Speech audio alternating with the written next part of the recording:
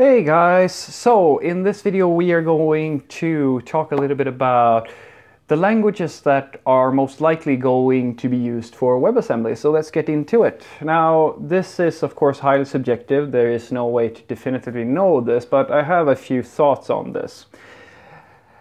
The thing is that the lists that I've been presented with different people I've talked to who are saying that this should be, is probably going to be the thing that most people are going to use for WebAssembly and so forth. I just want to walk you through some of the languages and my thoughts on it. And this is not like the most inclusive list in the world, of course. It's just my very subjective opinion and thought on what is going to happen next.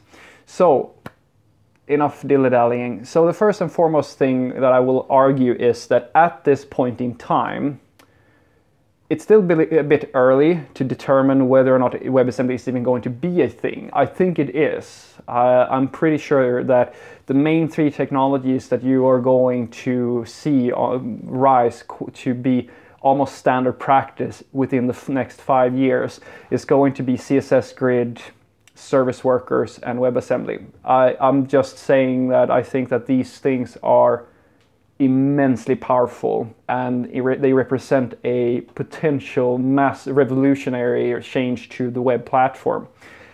And when it comes to WebAssembly, I think that the best candidate at this point in time is Rust. And I don't see anyone who even remotely capable of competing with Rust for WebAssembly.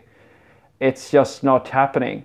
Well, I will have made other videos where I will argue that Rust versus C++ is a battle that C++ is going to win because of the massive amounts of code that is already invested into C++ as a platform. Now, Mozilla is rewriting some of their browser code, like they're creating a project called Servo. You should absolutely check it out. It's groundbreaking ideas that are happening there, and I'm very excited about it.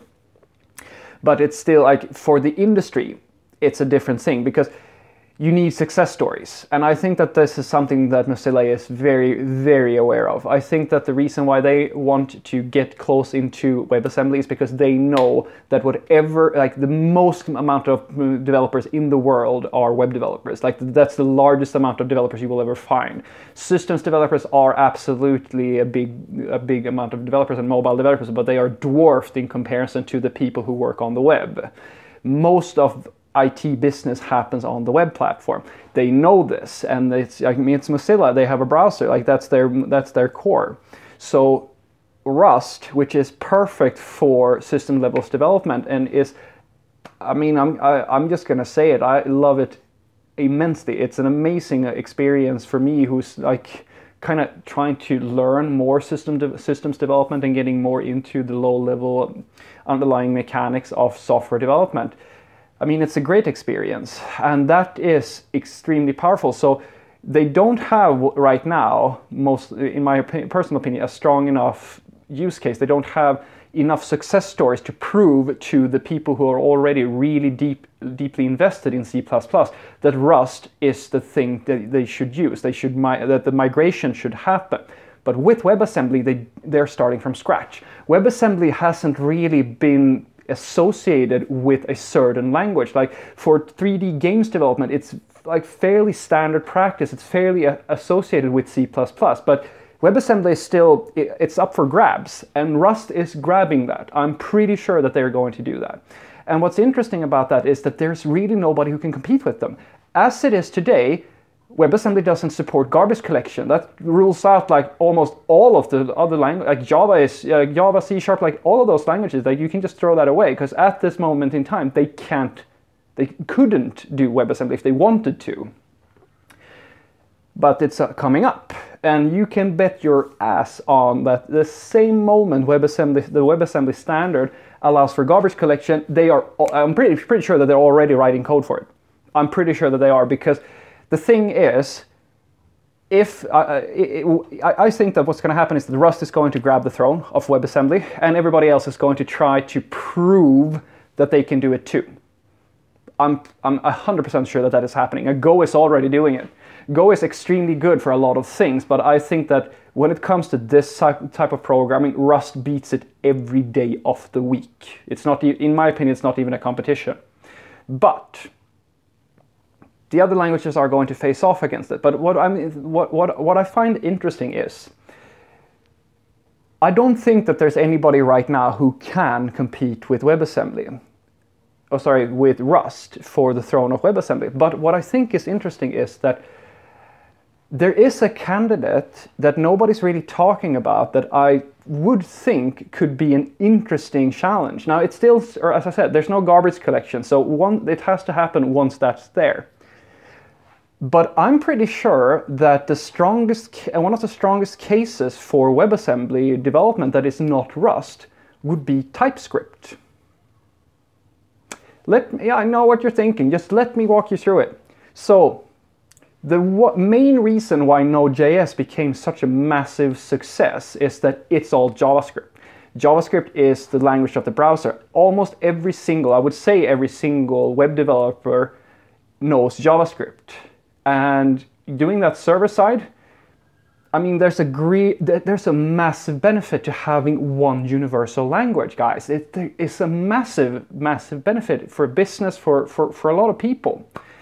And just consider, because ASM.js, which was the original prototype that is now what we call WebAssembly, it was done using a pseudo language, a typed pseudo language on top of JavaScript.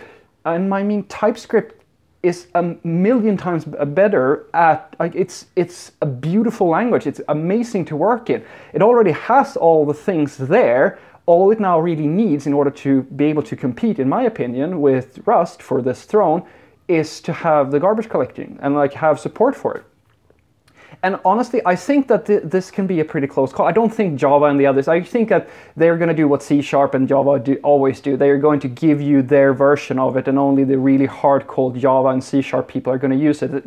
Look at the different libraries that you have and platforms you have for doing mobile development using these languages, and you probably get my drift there.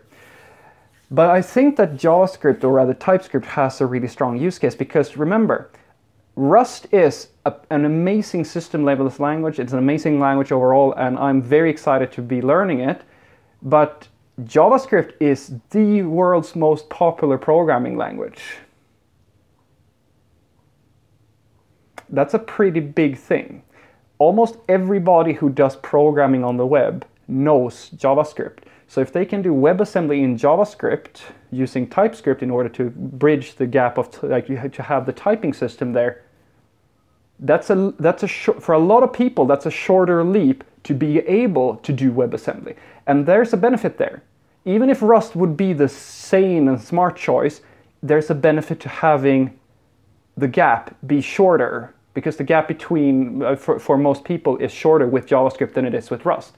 That's at least my thought, and my guess is that Rust is going to be the language of choice for WebAssembly, and I think that the strongest second candidate to this will be either Go or most likely TypeScript. That's at least what I think. Have a great day.